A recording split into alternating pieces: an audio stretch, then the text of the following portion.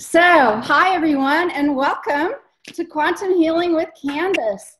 Let's see, we're a few minutes early, so I'm just going to say hi to you new people or you early people. Hi, Angela. Hi, Julie. Julie, you always seem to be here when I broadcast live. I sure appreciate that. I'm here today. I'm very excited. I'm a little nervous. I'm talking to Patricia Cori, and I followed her for a little while now, pretty well. And it's been exciting to see that she has been making the circuit and talking with some of the big players about her new book lately, but she's been doing this for many years. She's a celebrated author. She's a world-renowned spiritualist and metaphysician. She's a healer. She gives workshops. Basically, people out there, she is one of our tribe. And I sort of feel like I know her, even though today's the first time I've talked to her in real life. I want to welcome Patricia Cori. Hi, Patricia. Hi, you. Thank you for having me. And why are you nervous? Oh, I don't know. A lot of different things. Let me tell you, this morning, you know, I do this regression work. I've been doing past life regression and hypnosis and the quantum healing work now for about a decade. And when the ETs are involved, the electronics go haywire. And I'm even in a different room right now. I'm in a different, I'm 20 miles from where I started all of this, and it all kind of followed me, right? All of this. I have to say something though. This is really interesting. You know how this started with us? It was a few days ago, but I looked at my computer and there was an email on my computer that was from 2015. It was a group email from an acquaintance that you and I have in common. And it was this big group email. And your name was in the sender list. I mean, in the reception list. And I had no reason. I kept looking at this email going, why did this email show up just on my computer? I mean, it was just sitting right there on my computer. And so I looked at it very closely, and I think that was because of you. I don't know why. I'm speechless. I know. I know that in your book you talked about how the very first channeling you were doing, the computer keys and you didn't even know what was going on. And then the computer, you had a lot of J's or whatever, you know, all of it going like that. And you scroll back and you found that I find that the electronics have a great sensitivity to our connection with the spirit realm. Absolutely, of course. And we shouldn't be surprised considering we're communicating through, I mean, I have an aversion to technology, and yet I respect it for what it provides us. And it provides us an incredible vehicle for communication. And of course, it's my tool for receiving the Sirian High Council information. So all due respect to technology, but yeah, it's pretty hard when you're dealing with multidimensional beings and waves and neurons and all of these things, not to have a few aberrations, shall we say. Yeah, it goes on all the time. So I have two computers here to help me sort of watch, you know, the Facebook people and then, you know, the Zoom webinar itself and whoever else may be coming on and joining us in that way. And I had them both charged up last night, and this morning they were both completely depleted. Right? So you're going to be seeing me move my power cord while we're doing this. Well, welcome. And you are here to talk about your new book. But before we get to your new book, and I want everyone to see it because it's gorgeous and it's beautiful. And thank you so much for sending it. I did start it. I did not finish. I didn't have it long enough. And it's not fluff. It's not fluff. I mean, I think I heard you say something the other day that you're rereading it yourself and reminding yourself of what's in it. Well, the thing is that with each book that I've done, which by the way are now 14, there's always a sense of detachment when I'm finished. Like I was present, but I know that I'm very integral to the process, but on the other hand, it's channeled. So not all of the books that I've done are channeled, but the ones that are, when I'm done, I step aside, and fortunate enough to have a publisher who kind of pre-approves what I do. It goes off to the publisher, and then I wait about a month to look at it again, and I read it thinking, wow, if ever there were a case for channeling, it's surely in the fact that I truly can't identify to being the one who wrote it or involved in it. So this has happened much more with this latest book. I mean, poof. When I reread it, first of all, I'm having this sensation that some people, I'm sure we'll talk about this, many people are telling me they're having quite a lot of phenomenon when they're holding the book and when they're reading the book. And I too am experiencing this. So it's pretty exciting, and I love being part of the buzz of everyone that's being involved with the work and connecting with it on this very intense level. I want to talk more about what it's like for people to hold on to the book, but I've got a bigger main question for you. You know, I've caught parts of your recent interviews, and last thing I want to do is go over some of the ground that you've gone over several times. Great. Recently, because that's no fun for you. Most of my audience knows who you are, and I want to talk about the stuff you want to talk about. But I've got a couple questions first, and the big one is, why you? Why you with the Sirian High Council? How'd that, why? Why you? Okay, well, you know me well enough to know that I really emphasize how important it is to stay in humility and be grounded and understand you're just serving. It's not unlike, which I know you understand all too well, working as a healer, appreciating the fact that you're not the healer, you're just a transitional tool between the client and spirit or the higher self or whatever. So that said, why me? I guess I'm just blessed because not only in the fact that the work has reached so many people and has helped so many people, but also for my own personal journey. I mean, this is quite remarkable for me to feel this constant love, to be surrounded in this light, and to have my mission clearly defined for me since a very young age. So I'm not sure why me, other than we see now at this moment of transition on the planet, all kinds of interdimensional information coming through.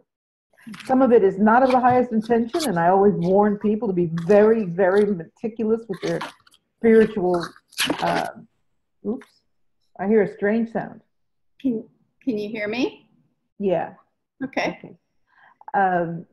I call it spiritual hygienics, so that you make sure that you're bringing in very, very high frequencies, because those astral levels are also very active, and a lot of portals are being opened on the lower astral, and that many people are starting to receive information from different sources.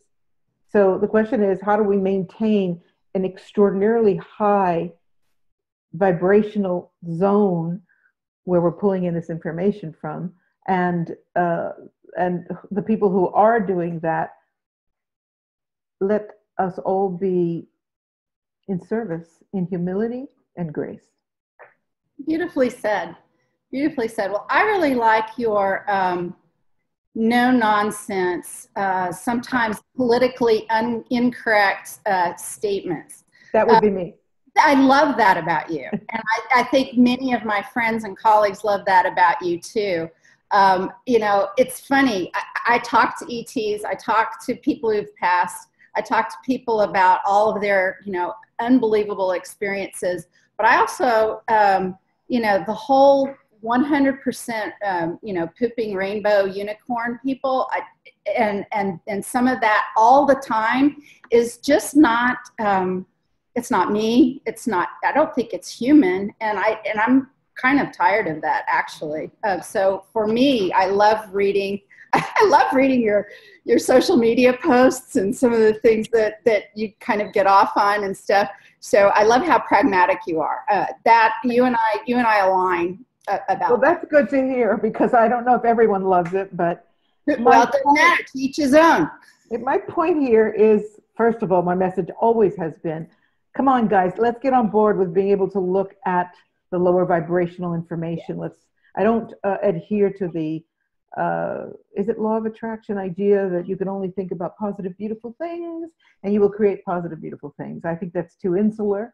I think we have a responsibility to reach out and serve also those things that are not so beautiful and unicorny and fluffy, and to serve them from the point of view of to bring light into those corners. And that is what I understand light working to be. Not just speaking to light workers, not just preaching to the choir, but how do we go into the dark side and bring light in and bring rainbows in and bring love in and start to raise the frequency of all.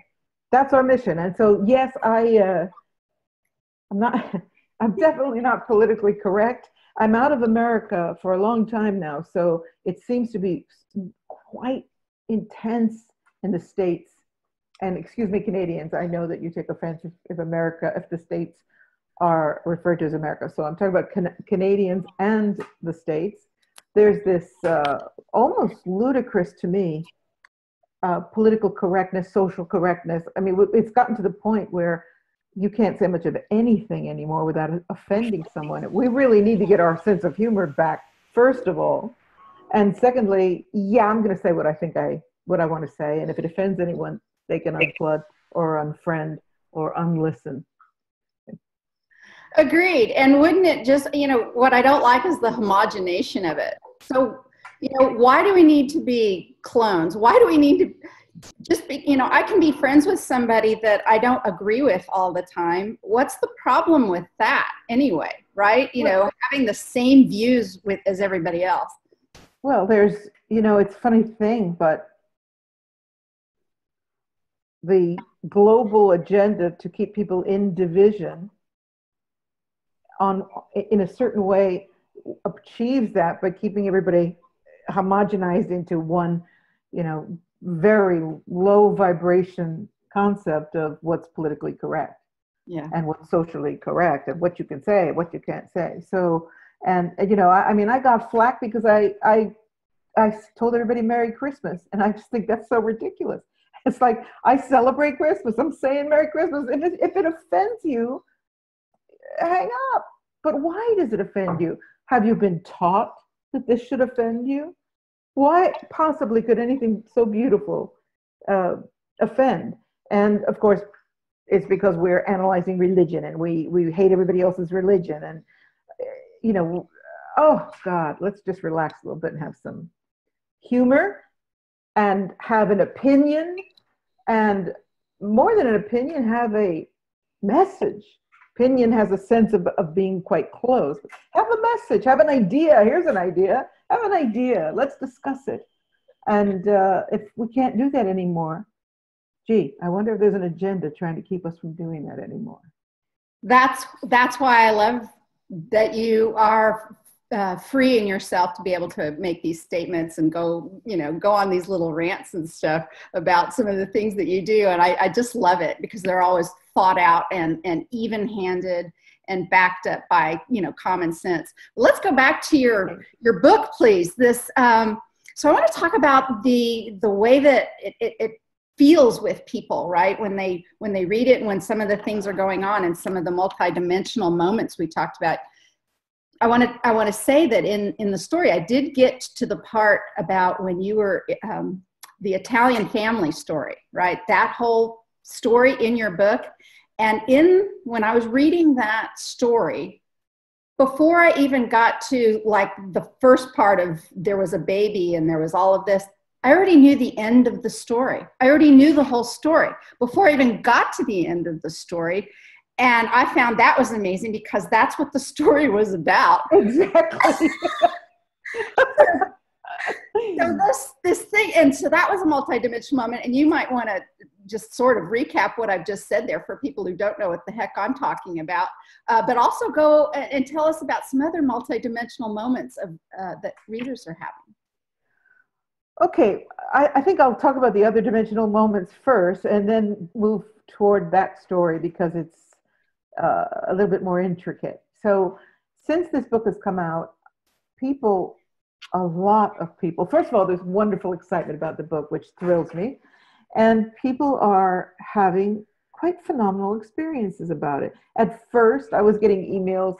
There wasn't any discussion of it on about the, let's say, the phenomena that was happening. So it wasn't like people were feeding off each other's own story. I was getting emails, Patricia, this is so weird. As soon as I put the book in my hands, I started feeling energy moving up my arms. And I found that when I'm holding the book like this, it's some kind of a circuit. I'm hypersensitive. What's going on? So there's that. There are people losing time. There are people seeing light beams popping off the pages. There's all kinds of neat stuff. And this happened in other Sirian Revelation material earlier on, but not to this degree. So, for example, people told me that Atlantis Rising is a book that many people reported appearing out of nowhere, falling off the bookshelf in the store, kind of that kind of experience. But with the new book, it's just many people are having some level of physical or heightened awareness from the book itself.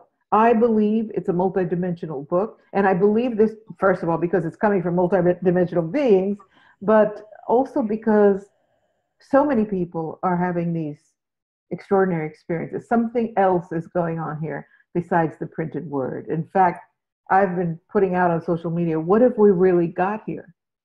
And I think we have a verifiable, multidimensional tool. And it's activating people, it's charging people, it may even be working on the DNA. I'm not sure. I don't want to make boastful claims. All I want to do is report back what people are telling me. So that's exciting. And as for the story in the book, it's a chapter that talks about how time is slipping and how the fourth dimension, where we're headed, and in fact, I keep backtracking on myself, where we're headed and where we are already experiencing energy. We're already getting waves of the fourth dimension fluttering over the third. I had this experience, which out of all the psychic experiences I've had, and there are too many to name, this one was very particular. And here's what happened. I had to rent a cottage some time ago because my new house here in the island was under construction. So I was in this cottage, and there was a cottage next to it, bed and breakfast type of situation. So one evening, I do want to preface it also by saying that this house also had a spirit in it. So there must have been some kind of a vortex where I was. But anyway, I was actually sitting there writing, and I heard a car pull up in the communal driveway, and I heard two Italian voices. I'm Italian, and I've also lived in Italy for 32 years, so I know Italian, and I recognized that it was Venetian Italian, and thought to myself, talk about thought processes. I thought to myself, oh, wow, this is excellent. Venetian, because it's a beautiful dialect, and it's very sing-songy and fun.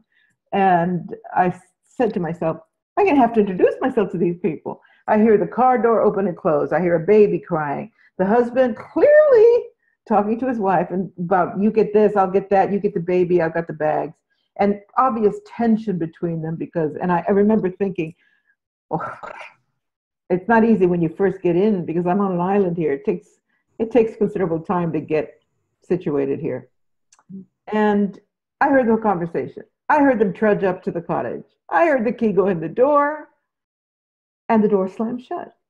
So the next morning, the owner of the cottage came by and knocked on my door and asked me for a cup of coffee. And I said, wow, I'm so thrilled you've got Italians. How long are they staying? She just turned white. She turned sheet white. How did you know I have Italians? I said, well, I heard them come in last night. She said, Patricia, they're not coming in until tonight. I said, wrong? They have a baby? I heard the baby. She said, yes, they have a baby. I said, well, they must have spent an extra night for free because they came last night. And so she was befuddled. We walked over to the cottage together, opened the door, no people, No, because she came to prepare the cottage for their arrival. No sheets, no towels, no nothing. They never came. That night, of course, she was shocked. It's like, what kind of psychic thing are you going through here, et cetera, et cetera. And that night, at the exact same time, the exact same sound of the car, the exact same Venetian conversation, the baby crying, replayed, absolutely exactly the same. So it freaked me out because unlike clairvoyance, unlike deja vu, this was different. This was like, what happened here? Was I catapulted into another dimension? Was I thrown off the space-time continuum? Did time mutate to, was I in a parallel universe, parallel reality? With all of these heady things that are going on in my life and so many other people, I can't put a finger on this. I'm not still quite sure what that was. And inevitably, maybe it doesn't matter what it was. It's just to recognize it and bring it forward, which is what I've done by including that in the book, to people who are also having similar experiences. It's okay. We're not going crazy. Things are rapidly shifting, and we're entering the fourth dimension. Well, that was just such an amazing story to hear again. I don't think I caught the part that it was at the exact same time. Exact same time. You know, I just even hearing you say it again, I'm getting the vibrations, the chills all over my body. And I wonder so much about it. And some of what I wonder is we go through these things and we're in this world, we're in this metaphysical, spiritual world. But when something that big happens with us, it still shakes us. It still shakes us because of we're 3D, we're human, we've gone through this experience, even though we counsel others about kind of accepting these kinds of things.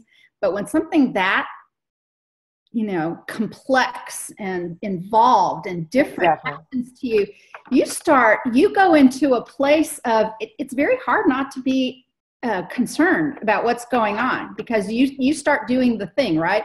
Is something wrong with my mind, right? And then you say, wait a second, I'm used to stuff happening, so calm down and everything's all right.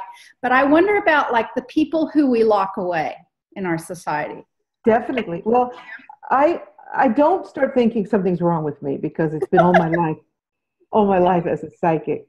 But I am thinking, wow, I don't know where to put this. It's like, as a clairvoyant, I see so many things. And I can usually recognize that what I'm seeing is a psychic image. And I don't know how to explain why. To say that it's not quite as three-dimensional as looking at a human being, it's kind of diminutive.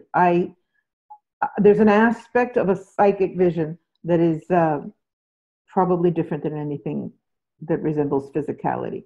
But when it's clairaudience, and that's my stronger gift, you hear somebody saying, Patricia, and that's where they end up locking people up, because you hear this voice. Tell a doctor that you hear voices speaking to you. And it happens that they lock so many people up that were absolutely clairaudient and hearing maybe not the highest energy, maybe they're hearing astral entities, but they're hearing. Yeah. So, it gets to the point where, like, okay, clairvoyant I can manage. Clairaudient, oh boy, I've got to be careful, because there's many a time where I've gone, huh? And if I'm in company, people are like, whoa, Patricia's starting to slip again. But this was different. This was being cognizant that something was different. This was about either clearly stepping into another Patricia Cori life, a parallel life on another time belt, or I can't describe, I don't know. I wish I did, but I don't know. But I know what I experienced was different than a lot of things I've had in the past. And I really also believe that many more people are going to start experiencing it. Sorry, I've got the door open for air. Yeah, you've got quite a bit of light show going on your face, but it's all right by me if it's all right by you and and our listeners or viewers. That's all right. What is it? Am I partially in light? Yeah, it's about across your nose now. It just started out here, but I guess, the sun is moving as it's wont to do. Maybe I'll bend over like this. Yeah, well, that's if you're lit, and then, or you can pick shadow, but maybe pick one. Well, I think it's kind of mysterious. It is mysterious. That one right there, it makes you look like you have a veil over your eyes. You know what? This makes me think it makes me think that the sun wants to be talked about. So how about that? How about we talk about what's really going on here? Our community talks a lot about ascension and changing dimensions or densities, which I think actually is a little better description very often to talk about. And you brought forth information from the High Sirian Council about how important the sun is in all of this. And for everyone out there to start by thinking, what did the sun look like when you were a kid? And what does it look like now? And some of the things that's going on with the sun, and in fact, all of the space. So what would you like to say about the sun and the rest of our solar system? Boy, that's a big question. If people have read more than just the new book, or obviously many people have not yet read it, the Sirian theme, the essential theme to their information is that our sun is going through ascension. And this differs from a lot of the information that our communities are talking about. When they talk about ascension, nobody's talking about the sun ascending. It's either individual ascension or the earth. So the first time anyone ever talked about the sun ascending was the Sirian High Council, as far as I know. And that was way back when, 20 years ago. And they're very complicated, not complicated reading, but complex thinking, how they described, and I'll be brief here because, as you said, a lot of this has come out in recent interviews. Of course, how can you be brief about talking about the sun going through its own astral cords? But they explained that the sun is going through its own astral cords. Is that background noise very bad? You can hear it, whatever that is. I can close the door. Shall we? Well, I only just now heard it. So if it has been getting louder, it was just now heard. I hadn't heard it till just now. All right. Well, you let me know if I need to adjust it. I will do that. Okay. So the Sirians say that the sun and all celestial bodies are spiritual beings. And of course, that's in every pagan and indigenous tradition, that the celestial bodies are in fact deities. And the council explained it very simply. How could they not be? If you believe in the macrocosm and you being an expression of that as a microcosm, then you know that what you got, the macro has. And so the sun has a astral cord, planets have astral cords, and they also move into higher consciousness. So the thematic here in the material of the Sirians is that the sun is about to ascend to a higher dimension, the fourth dimension first. And that is a matter of going through its own astral cord. And the astral cord is actually the black hole. And it's very fascinating because we were terrified of black holes just a decade ago. But now with Stephen Hawking and Michio Kaku renaming the aspect or the quality of a black hole, now they're saying, gee, maybe black holes aren't that place where all gravity crushes all matter into oblivion, but rather a passing point to another dimension or universe. And this was revolutionary when it first came out in the Sirian Revelations. There were no quantum physics talking about that I know. And so probably there were, but not that I knew of. Right. So that is the thematic, that it's the sun, not the earth, Earth by proxy is going along with all the other planets, going to ascend, pass through this hole into another dimension as faster than the speed of light, so that we may not even recognize that's what's happening. And I tell people, if you have a trouble understanding this, just take a good look at the sun. Some people have started to notice that the sun is white. It never used to be white. 20 years ago, it was yellow. Right. The sun is white now. And so there are people who say, well, that's because there's no more ozone or whatever. But yeah, I think there's more to it. I think the sun is shedding its physical skin. And of course, that's physical terminology for what I mean, but I'm sure you understand. Raising its vibration, raising its frequency, purifying itself, and now reflecting white ray instead of yellow. How exciting is that? That is one physical proof we have of what's really going on. It's very exciting to me because I love to be balanced in somewhere between science as I understand it, which is only thanks to the Counsel, really, and spirit. Because as you said at the onset of this conversation, the woo-woo, la-la land type of spirituality, all it seems to do is regenerate itself amongst the circles of people that are into that vibration, but it segregates us, it separates us from being able to communicate more lofty ideas. So let's find a nice balance between science and spirit, and that's one of my missions. I think that's the mission of a lot of people who I have the greatest respect for in our community. You know, Greg Braden and some of those, really some of the true leaders of our community, and I appreciate the work that you do. I also thought as I was reading that some of the most balanced information about humans' effect on the temperature and global warming and that kind of stuff. It was one of the most balanced statements about that whole thing. Another thing to divide us. Global warming's real, global warming's not real, yet nobody talks about cosmic warming. And yet people who say cosmic warming, they go, meh, whatever the humans do doesn't matter. But in your book, it talks about this very balanced approach. It's like, yes, this is happening, but you humans also are doing your part to muck things up.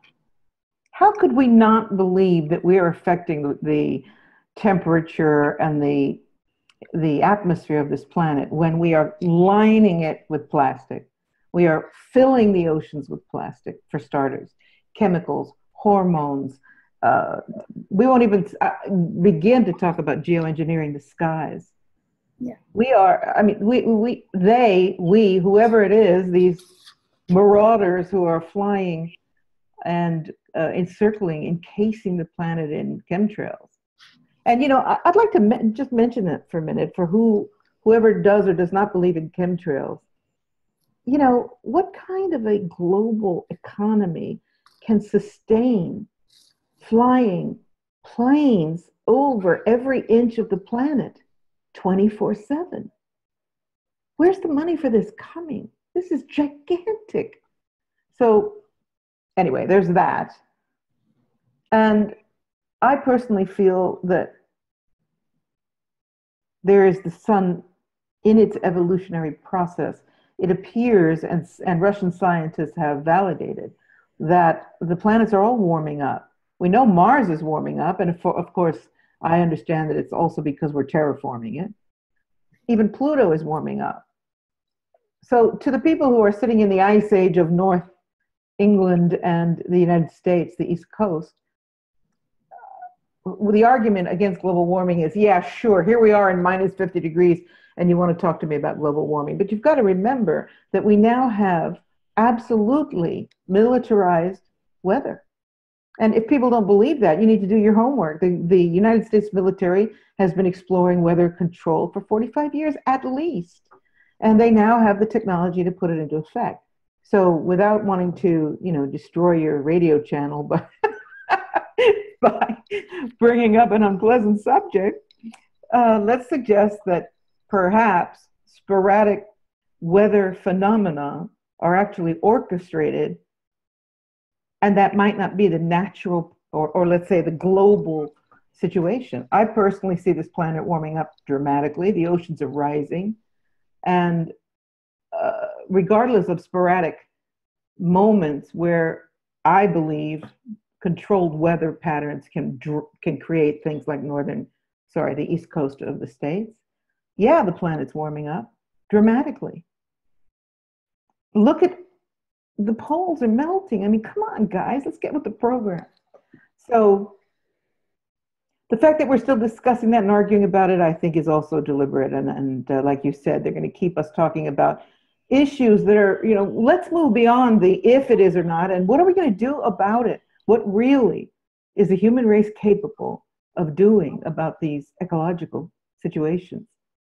Because if I truly believe that of all the things that we need to focus on right now, and we've got maniacs pointing nukes at each other, we've got insanity at every level of politics, but nothing is more urgent and nothing is more grave than the ecological imbalance on this planet. Yeah, absolutely. Absolutely. And the wanting to control the planet and all of its resources, everything that extends outward into, our moon and the space around us. And I know that one of the things you wanted to talk about today was that idea of manipulation of space and how we're understanding what space is. And you know what? There's actually a quote. I think it's, I wanted to read a quote out of your book about, forgive me, I'm shuffling papers. I want to see if I have the page. Yes, on page 126 of your book, there's this most wonderful quote, and maybe that'll bring us into space for our next topic.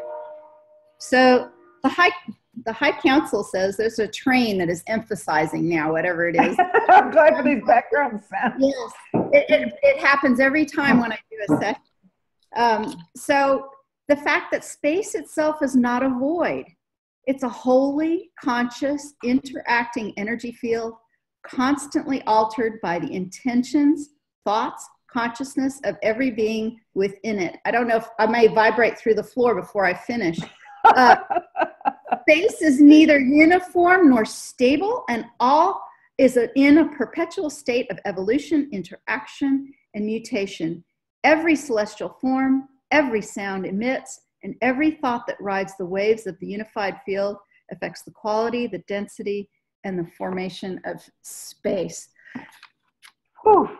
I get these incredible rushes. I know, Patricia, I know it's a big one when my face vibrates, and my face is vibrating right now. Woo! Yeah, it's really very beautiful, that.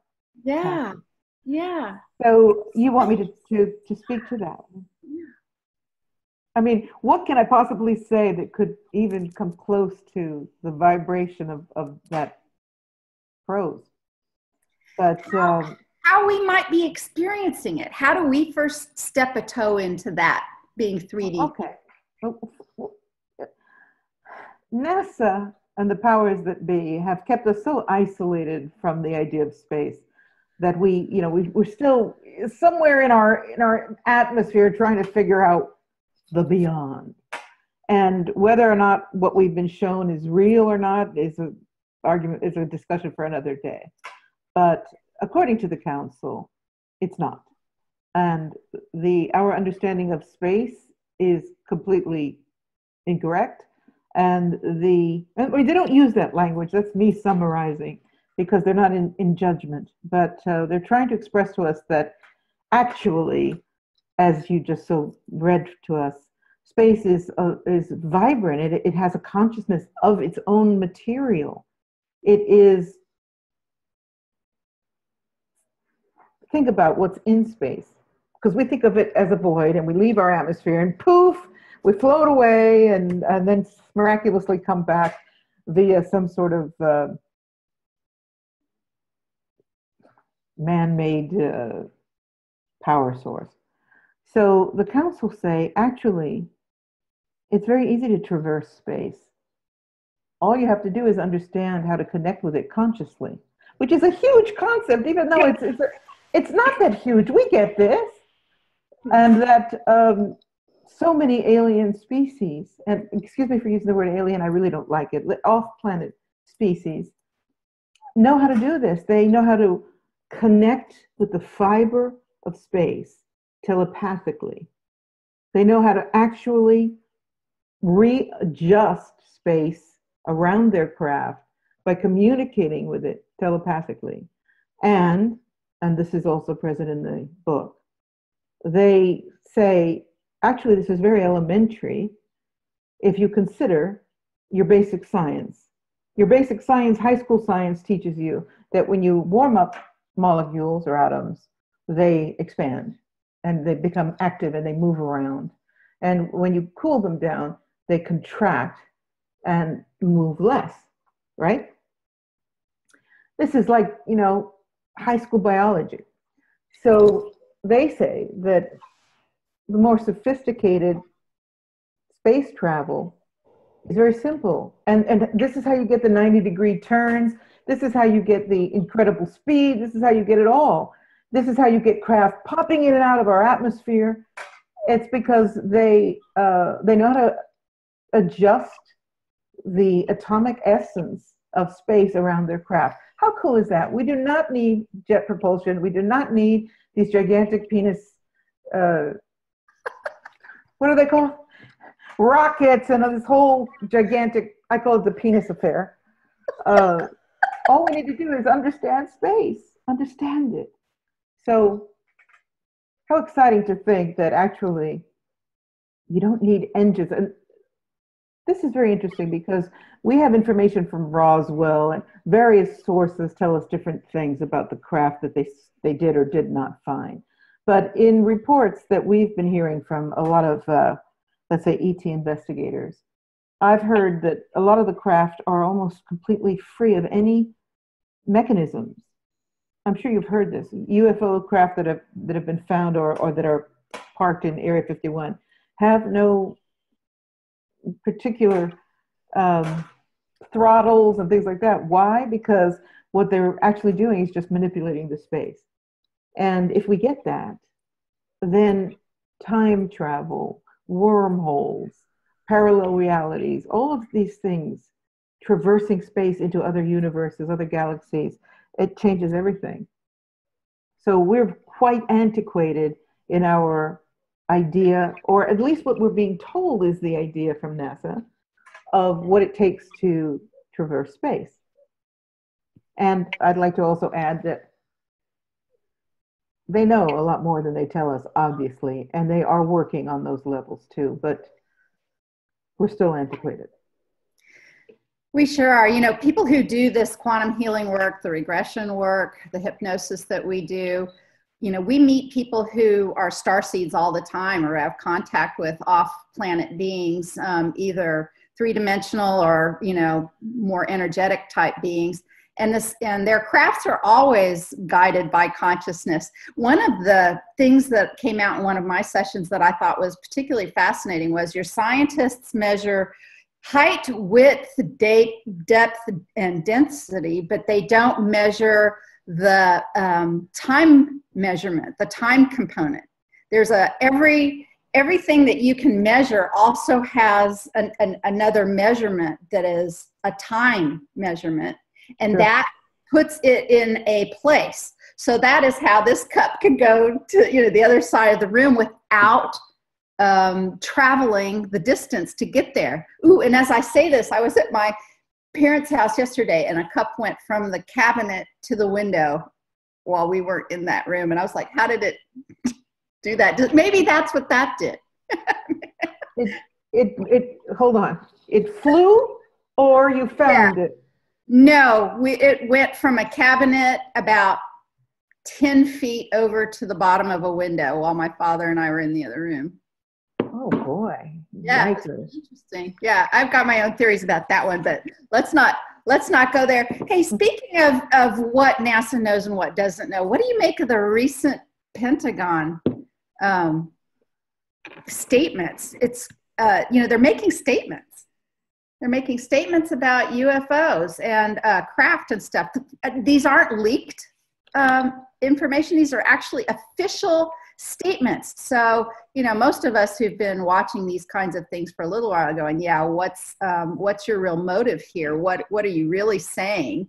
We know you're trying to own the story, but I wonder if you have any thoughts about that. I hadn't heard you speak to that issue yet. I have spoken about it. First of all, anything that comes out of the Pentagon or any other government source, I take with an extreme grain of salt. I cannot believe there's not a modus operandi behind what they're doing and saying. So about this announcement and the fact that it was splashed across the New York Times, Yeah, here's what I think. I think that we have been in disclosure for so many decades. And in no more in the new Sirian Revelations, it starts talking about how Clinton presented us with the rock, the Martian rock, and where we've come since then. So let's just talk about that for a minute. 20 years ago, when he presented that rock, we weren't ready to even hear about the possibility of bacteria in a rock from Mars. And of course, it's kind of a little bit of my sarcasm in the opening chapter about that, which is it took NASA 10 years to figure out that this was not bacteria. 10 years, the government's top scientists, NASA, universities, 10 years to figure out whether or not in a rock that supposedly came from Mars, but I don't know how they proved that, this bacterial form, which doesn't take a genius to see it is a bacteria, was not. Anyway, that 10 years was massage time, massage for the human mind, the mass mind. How are they receiving this? Doesn't seem to bother anybody? Okay, let's move on to the next step. All right, so now we've now got this, acceptance of the fact that, yeah, maybe it's bacteria. But pre that, in my own conversations, if I were to say to somebody, I believe there's at least a bacterial form of life on Mars, I would have been blown off the road. So we are in a perpetual state of disclosure. And this is something that is very important to put across, because the UFO ET community is berserk on every kind of information. And there's a lot of real information and there's a lot of hype. And anyone can come out and say they own the information and seed a whole line of a storyline that is based on not a lot. A lot of whistleblowers that are just about to die come out with their dying statements and disappear. So I don't know. I'm very circumspect. I have a very, very powerful discernment meter. And what I want to say is, I think we are being prepared for global contact. So I think we all agree there is already a ET presence on this planet. You only need to go sit outside your house a few nights in a row to see craft all over the joint. And some of them may be planes, and some of them may be human, and some of them may be holograms, but there's activity going on in the night sky. And I think that it's imminent that we're going to have contact. And yes, they want to own it. They need to own it because they believe they need to own it, because they believe that we're too immature to handle it. And quite honestly, we need to raise our vibration as a global population to be able to handle this, right? We do. And actually, I'm kind of thrown to a note that I wrote down here, and maybe also back to previous in our conversation about talking about space and then my body vibrating. And that's, it's a physical manifestation of raising of our vibration. And while I was thinking about that, I was suddenly thinking about the transporter room in Star Trek. And I wonder, if they were vibrating those, vibrating them into another place, if that vibration thing is actually how we're going to move each other, by raising our vibration so high, not just the outside of our skins and our hairs going up, but I wonder if it's going to, if we're going to feel it in a more and more physical manner as we go through this process. I think so. Even the fact that so many people are feeling something emanating from this book. It's like, it's not just mental. It's not just like you and I just had that wonderful charge. They're feeling the information on some visceral level. Again, I don't know how to explain other people's experiences, but I do think that we have these gifts. We have clairsentience. We have, and we're talking about clairsentience now, being able to feel it on some other level. And all of these things, for all of us, with a planet that is activating more and more, it makes sense that more and more we're going to feel it. And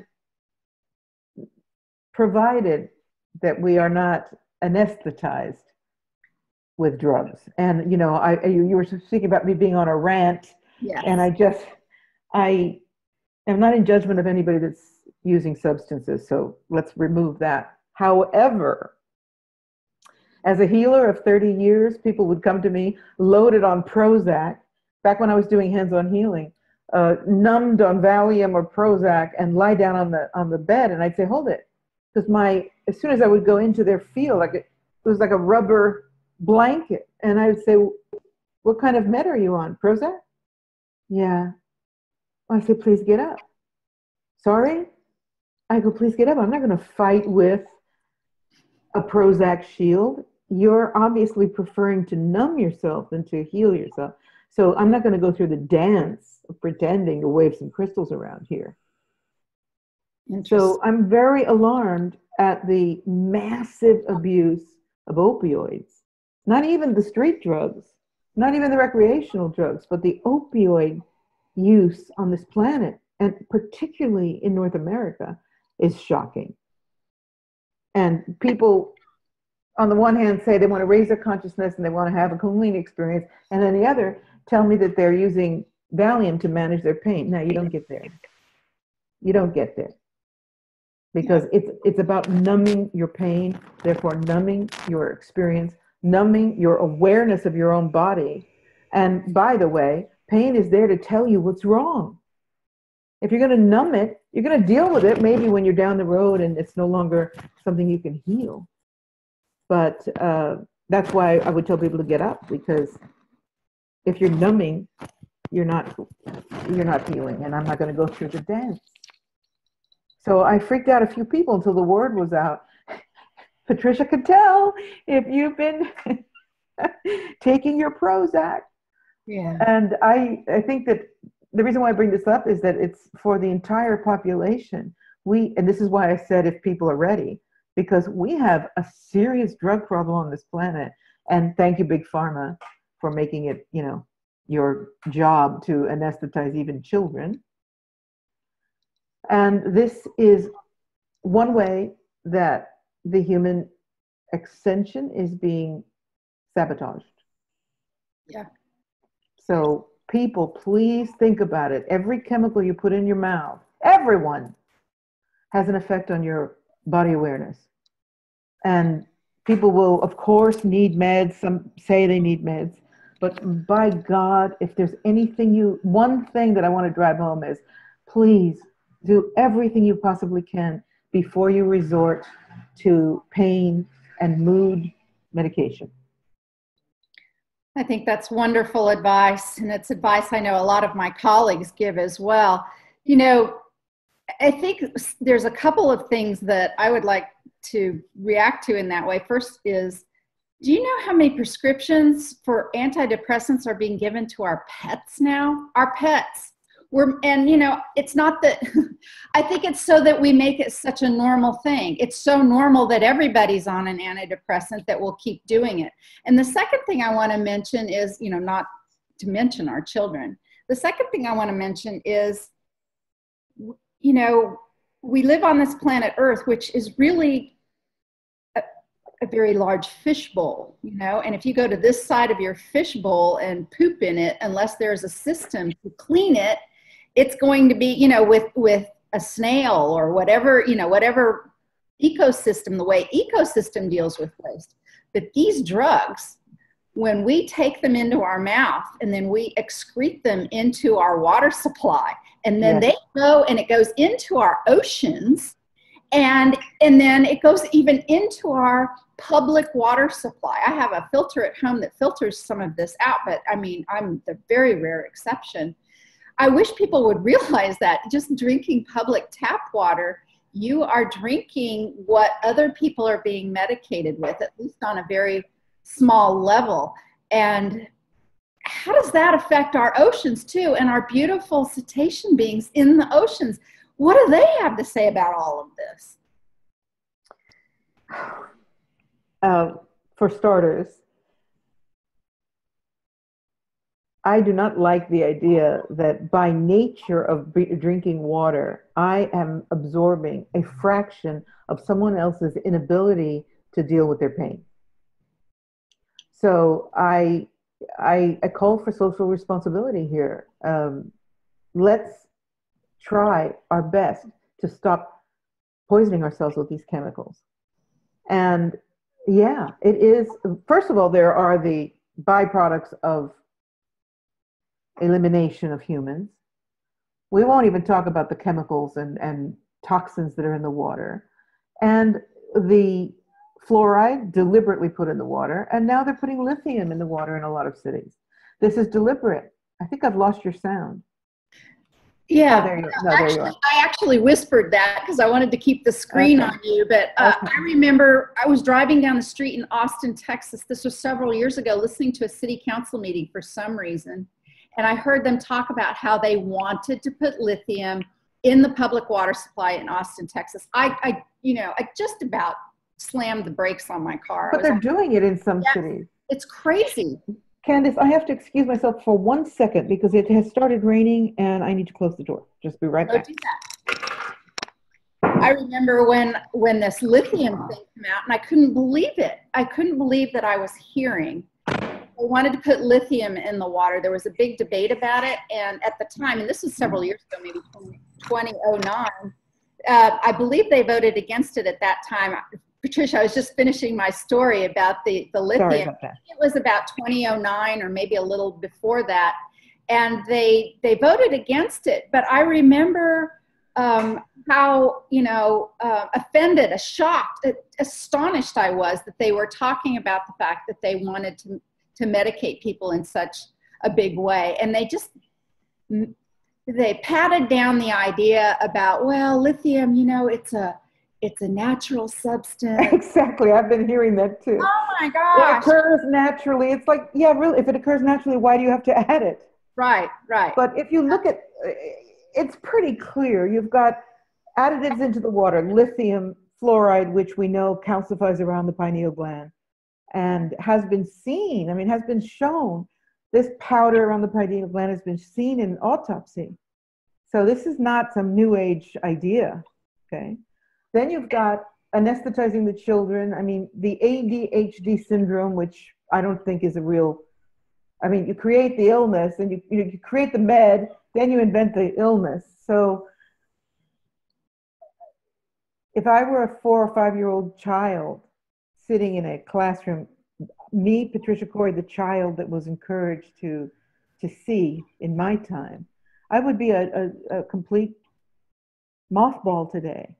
And, the question is, what are they doing to these children? And then, of course, the parents, if you don't allow the school to mandate, they're taking the kids away. And some people are being prosecuted for child abuse, for demanding that for refusing to medicate their kids. This is a serious situation going on here. And, it's across the board. It's vaccines, it's meds. Medicating your dog, seriously, people, if you allow this to happen, then you're part of the problem. Do not. Here on the island, I have wonderful vets. Hi, if you're listening. And they wanted to vaccinate my puppy for rabies. And we had the conversation, why, if I'm not traveling, why there are no rabies on the island, why? So as they were trying to convince me it's the right thing to do, I said, look on the label of the medicine and tell me if it has thimerosal in it. And she said, what's that? And I said, mercury. She said, oh no. I said, look on the label. Sure enough. So here's my vet going, oh, yes. I go, yes. There's aluminum. We know this. I don't need to go through this with you. But my point is, they're slipping it to the dogs, the animals, the children, the adults. There is a campaign on here to anesthetize and God knows what else with all these meds. So we are now in a very difficult situation because governments are mandating it, or you can't go to school, you can't work in hospitals. And what's the next thing that it's going to be mandated? The chip? That's coming. And my answer to this is get as far away as you can from urban situations, if you can. Yeah. So if you can make those decisions now to move out of highly dense urban situations, it's something to really consider. And if you can't, then you have to orchestrate how you're going to deal with these issues to keep your sovereignty. And as gloomy as that sounds, I do want to preface it by saying, we will win this. We will. Enough people are up against the wall, and that's when we fight back. So again, another beautiful pearl from the Sirian High Council earlier on was, it's when you are challenged that you create great works. When you're complacent and everything is just fine, you don't get a lot done. You don't need to. But now that your backs are against the wall, you are rising, and we are seeing you rise and stand tall. And it takes courage and determination and clear thinking, which is why, again, I'm saying, please, if you are being handed these prescriptions, understand that they definitely affect your ability to make decisions. Absolutely. That's so beautifully put. You know, the medications going into our water supply, I know you have a particular connection with the cetaceans and the dolphins. Have you heard them talk about this? I mean, yes, the pollution and the plastics, but I really wonder, you know, are we in measure medicating them as well? How do they deal with that? I worry a lot about the oceans. Yeah, I do too. And of course, I've chosen to be surrounded by ocean here. My communications with the dolphins and the great whales, and you know that there is that book, Before We Leave You, where they channel them. They are more concerned about sound. That's their primary issue, because their mission is to weave sound across the bodies of water that encircle this planet. They are the weavers of sound. And if we look at water as emotion, which we do identify the emotional body with water, then we're talking about keeping the balance, the harmonics of Earth's emotional body in harmony. And I believe, here comes the sun again, I'm back in the bright light. I believe that their mission is to keep the music of the ocean alive. And that with the Navy blasting sonar through the oceans and every kind of ship using sonar and bombs and all of this noise, extreme noise, that a lot of them are leaving us. And when we see huge pods of whales and dolphins, 150, 200 beaching all at once.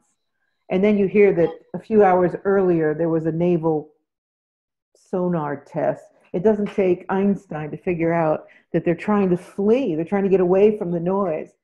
And in that process, a lot of them are having their heads blown apart.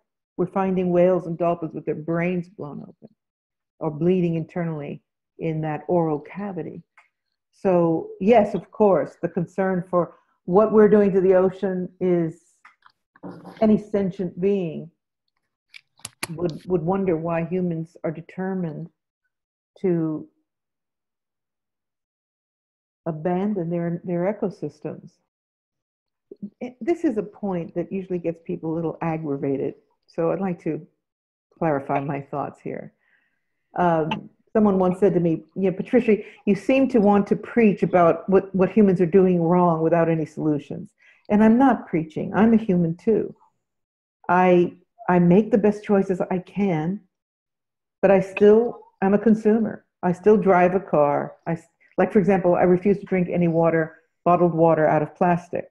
And, aside from all the activism that I do my best to make conscious choice. Good for you. Conscious choices. I have a Berkey filter here. I filter my water. But inevitably, I take responsibility. And that's what I'm calling people to do. Not to feel bad or guilty or wrong, but to stand up to the responsibility that even though we want to blame the government and the Anunnaki and the reptilians and evil aliens and whatever else for all the difficulties in the world, the truth is, do you drink water out of a plastic bottle? What do you do with the bottle when you're done? And the answer usually is, in a good day, I recycle it. Or, well, of course, I handle my garbage. But the bottom line is it ends up in the ocean. Let's get serious. On the other hand, there are some fabulous people doing wonderful things. There are some young guys that have invented a couple of different types of machines to scoop up all this plastic. And we are seeing some very innovative technologies coming around to help solve these problems. As for the pollutants and poisons and meds in the ocean, oh my God, I just don't know. We have to be better than this. And it starts, again, you can blame the government, they're not doing enough, but it starts with making those decisions. No, I'm not taking your chemicals. Yes, I can have a headache. I can feel the headache for half an hour, right? I mean, it's just like people pop pills before they even know what they're feeling. It's like ibuprofen, aspirin, Vicodin, all these things. And it's all very detrimental. So, you know, my message without interfering medically with people is scrutinize more what your body is telling you and understand the repercussions, not only to your own body, but to the planet, as you say, to the ocean, to the whales and dolphins, to all living beings. Yes, it's really true. Actually, here on Facebook, Shakti Sirius says, here, lepto shots and boosters are mandatory for dogs, but many have died and are getting sick. My dogs had kidney and eye issues after the vaccines. And so it's, you know, it's everywhere, and it's sad, but we'll take a stand while we can. I want to just preface that comment by saying, are you sure? Because my vet said that the rabies was mandatory. And when I pushed, he said, there are two, that's why I keep going from he to she. Yeah. He said, well, it's not exactly mandatory. I said, well, then what is it? I mean, mandatory is a word I don't like anyway. Yeah. The rebel that I am. But are you now saying that it's advised? And he said, well, it's mandatory if you travel with your dog. I said, that's not going to happen. And he backed off. And so the bottom line is challenge these people. We go to these people, they tell us, they've got the white coat on, they tell us what we have to do. Here's the med, here's the shot, this is mandatory. And before you know it, we haven't even challenged it. Do your homework. I mean, when I made that vet look at that label, she was shocked. And maybe she'll think twice before she recommends it for someone else. But I said, my dog is not getting any rabies shot. It's not going to happen. And I said, and we're done with the boosters. We're done with all that too. They had the original puppy shots. I go, that's it. Because the whole concept here is it's supposed to create the antibodies that protect them for their life. So what's with this every year shooting up my dogs again? It's not going to happen. And, you know, there's a lot of conversation now about how vets are over-medicating and over-vaccinating dogs. And we won't even talk about humans. Yeah, it's everywhere. You know, I have to say I love my vet. We talk all the time about these kinds of things and metaphysical things. You know, I have horses, and with horses, you know what the standard thing to do with them is? The standard thing for them is to every 6 to 8 weeks, give them a dewormer, which then of course they poop into the ground and that poison goes into the ground. It's just standard. Every 6 to 8 weeks, I don't know what the percentage is, but the majority of horse owners do this all the time. And when I woke up, you know, I started really questioning this. And my current vet, you know what I do? I have a fecal exam. That's right. I have a routine fecal exam, and I'm buzzing now even with that. It must be an important one. No, there's no evidence of worms. There's no reason to give this medication. And you know what? Same with shots. If you have a problem, you know, well, I need to know if you are immunized against it. Well, guess what? You can take a titer test. You don't even need to do these booster things. There are things that you can do, and there are ways you can help up your community in a gentle way with even people like your vet. My vet, my best story with her is, I told her that my dogs were having so many issues that I'd done some research and I was going to put them on raw food, and she just the only time she ever screamed at me over the phone, you know, she was like, no, you know, and then what we did was we got together and we talked about it. And what happened is really, you know, the big pet food people sponsor the vet schools. The vet schools teach what is correct nutrition for your dog, which is this boxed dry kibble that they don't want to eat. And my dogs were suffering on it. And my vet's instant reaction was, salmonella, you can't do it, poor nutrition, all of this. Do you know what now, Patricia? She's the biggest distributor of raw pet food in our area of rural Kansas. So you can work with your vets. Yes, that is a point. And I would like to speak to this because I have my little dog, who, by the way, is dying to get on camera. Oh, I'd love to see her. Come here, Skitch. Come on, baby. Oh, she's being silly. She had the worst skin problems.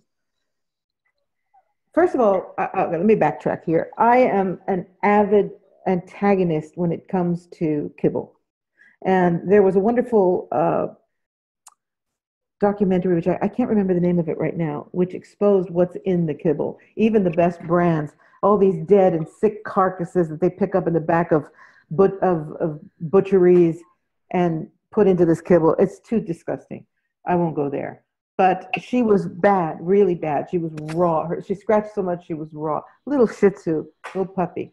And the vet said, well, we could try this, we could try that, but she's probably going to have to go on steroids and this and that. And as she got worse and worse, I kept saying it's the food. And they kept saying, well, okay, it's indigenous to this island. When dogs come here, a lot of them get this problem. We don't know what it is. I said, it's the food. And we kind of went round and round. And finally, I acquiesced to giving her cortisone for a month. And she stopped scratching, but it's like, okay, well, so we did this topical Band-Aid, now what? And back to the raw again. So I said, okay, we're going with raw food. Now, try to understand, I'm a vegetarian of 29 years. So this was a big issue for me to have to accept, am I willing to have meat in my home for the good of my dogs? And it was something that I still struggle with it, because I can't bear the idea of killing animals. On the other hand, or eating animals. On the other hand, I'm not eating it, and my dog is completely healed. So the vet is kind of incredulous. She just keeps going, what are you feeding her? She's eating human food with meat. She has a little vegetables, she has a little apples. Sometimes I put apples in her meat, and she's healthy and vibrant, and the whole problem is gone. And the point here is, like you said, you can work with them. It's time for us to take charge. And as a spiritual community and as a psychic community, trust what you believe, what you feel. When I told the vet, it's the food, I knew. And don't roll up your sleeve. Don't pop that pill until you've explored other avenues, alternatives. It's very important. My vet is such a huge proponent of the food being medicine now that she even tells a story, because, we went down this road. She now tells a story about the first time it happened, but it's happened several times since. She's gotten dogs who've had terrible teeth, in part because of kibble, right? Because they're not eating the right kind of things and they don't get the workout. Those are canine teeth. They're supposed to be dealing with things like bones. So we give our dogs raw, meaty bones, and been doing that. And she tried this to give a raw, meaty bone to, a dog whose teeth actually were falling out of their head, which seems kind of antithetical, like how can that possibly work? It has helped cure the dental problems of more than one dog by giving them bones to chew on, like their ancestors needed to do to keep their teeth healthy and strong. And I'm with you, because every morning when I dole out my food, especially to my felines, which are obligate kind of carnivores, they must eat meat. They must eat meat. And every morning when I'm scooping, I'm kind of like you, and I'm scooping that food out. It took me a while to get used to standing in my kitchen and scooping out raw, juicy meat for my critters, but I know that it's the best for them. I don't need to deal with it. I'm like you. I don't need to eat this, but it makes them healthy. And so what are we doing? We're just going back to what Gaia and spirit and the creator and source has provided for us. Those animals, that's the way they live out there, right? They don't take pills. They don't. They don't do it. All you have to do is just think about the natural process. What's natural? It is not natural to fill yourself up with medications. That is unnatural. So what's natural? Well, first of all, like you said, cats need to eat meat. I think dogs need to eat meat too. And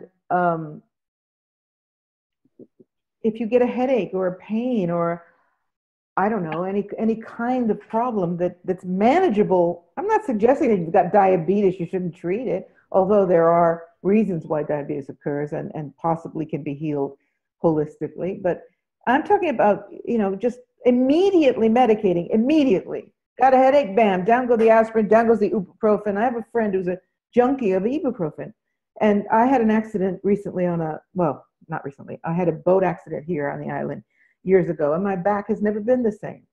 And when he was here visiting me, he saw me wince and he said, "Is that your back?" And I said, "Well, yeah, it's always there." And he said, "Oh my God, have you got any ibuprofen?" And I said, "Darling, I can cope with the pain." He said, "Well, why should you?" I said, "Because I don't want the poison in my body. The pain will, it's there. It's telling me there's something out of alignment, and I'm listening. And I can raise the threshold." This is also an interesting discussion. Raise your threshold a little bit. When did we become such sissies that we can't cope with a headache? We've been trained not to do that. We've been trained.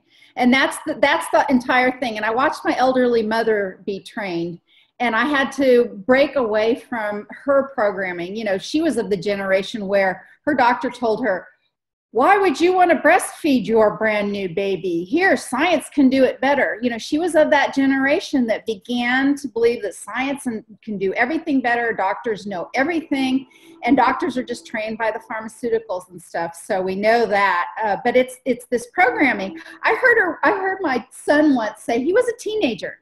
I have a headache. And my mother, she was elderly, but she was so dependent on these pills. The first thing that came out of her mouth was, "I've got extra Lortabs." I about fell over on the floor. Of course, that didn't happen. And of course, my son wasn't interested in it. But that sentence even came out of my mother was just so sad. And I agree with you. We just have to stop that. Patricia, we've been going an hour and 15 minutes. How about we end with you? It's been fun talking to you. I could talk to you all day. How about we end with you giving us like 3 of your best suggestions, what we can do right now to increase our psychic awareness, maybe help activate our DNA, open up our self for an easier path moving into the new vibrations, the new density. What are the 3 best things we can do for ourselves today to help us achieve that? Okay, well, the first is absolutely what we've been talking about, which is stop anesthetizing yourself. Take hold of you, take power over your own being. Look at your medicine chest and see what you can get rid of. And understand what you're putting into your body, because your body is an electromagnetic bio unit of physicality, okay? So the purer that you can keep this unit, the purer the energy is going to run, the more you're going to be able to work on higher levels. This is a no-brainer. If it's all gummed up with chemicals and mind-altering, mood-altering substances, you're not going to be working on those higher levels. You're fooling yourself. And, even ayahuasca, everybody's taking ayahuasca these days to have spiritual leaps and bounds. And, remember that ayahuasca is a poison, and that when you hallucinate, it's because the body is responding to that poison. And if you're in Peru in the jungles of the Amazon, and you've been involved with the ritual of prayer for 10 days and all of that, it may have its merit, but be aware that even that is escaping that true pure self that you're trying to synthesize. Number 1. Number 2, in 5 words or less. Number 2, well, probably see what you can do to unplug yourself from technology, particularly, and I emphasize this, the cell phone. The cell phone is tracking you. They now have the ability to that there is software coming in with the cell phone that is actually being able to read your thought waves. And if you don't believe that, just see what happens in the next few years where you think of a product and it shows up on your app. It's happening. It's already happened to me once where you think of something and it appears on your Google page. So understand that there's a very deliberate attempt to merge the human mind, you know that, with technology, and be strong enough to say, I'm not going there. No, I don't need this phone 24/7 attached to the hip. Keep it as far away from your body as possible and keep it out of the bedroom. And as much as possible, reduce your computer. Well, not when you're listening to wonderful shows like Candace's. Be cognizant, reduce the time that you're giving over to technology. And the third would be, for God's sakes, man, enjoy your life. Go out into the forest. I am a nature lover, and I deliberately moved where I am to be close to nature. As much as you possibly can, get into the forest, go to the ocean, smell the flowers. I don't want to seem trite here, but we're so far away from it. As you're sitting in your 2-hour commute in your car and you're 2 hours back with your cell phone and your 8 gallons of coffee, think about, I think I'd rather be walking through the forest today, and do it. And there's another one, number 4. Be close to animals. Animals are so important for us. Let your children have pets. So what if there's a poop mark somewhere? So what if you chew up, you can replace an old couch, but teach your children love. Let them be caretakers of animals and receive so much we get from animals. It's one of the greatest gifts. And by doing that, by loving animals and being close to them, you get all perpetual attunement, and you learn about unconditional love better than any course or workshop or book can ever aspire, just by looking into the eyes of an animal. That's wonderful. What a great way to end, from one animal lover to another. So I want to show everyone again, new Sirian Revelations. Patricia, where can people catch up with you, follow you, get newsletter, get your books, all that stuff? My website is patriciacori.com. I'm ramping up my presence on social media, but bear with me because I'm kind of klutzy because I don't understand it all that well. But I am on Facebook and I'm on Twitter, and I'm doing a lot of interviews, and I'm going to start doing a series of live Facebook. I did a couple of test runs. They seem to work. So I will be doing at least once a week. I'll be doing as you say, sweet ranting about politically incorrect ideas. Incorrect. So I look forward to, and the book is available everywhere. You can ask your bookstore if they don't have it. And of course, it's available on all the online sellers. And please write me and tell me, are you also having this book vibrate in your hands? Or is it some phenomenon like that? I'd love to know. Beautiful.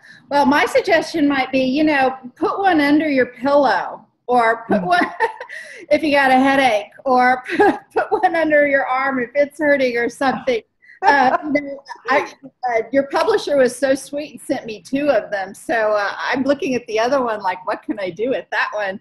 And I hope to meet you in person someday so I can get your signature on here. And one of the things that I hear you say on another interview, and I just want to mention it, somebody asked, should they start with the first of this trilogy books? And Patricia says, there's some pretty good recaps in here.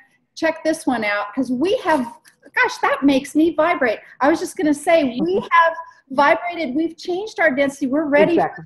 We're ready for this knowledge now. Even with all of your beautiful books, there's some other ones that people might want to read. But thank you for your time today. This has been fun. I want to mention this. Did you notice we both wore the same color today? I did. And I find that resonance beautiful and amazing. I consider you a friend already. Thank you again so much. And I want to thank Greg Prescott again from in5d.com for sponsoring this show.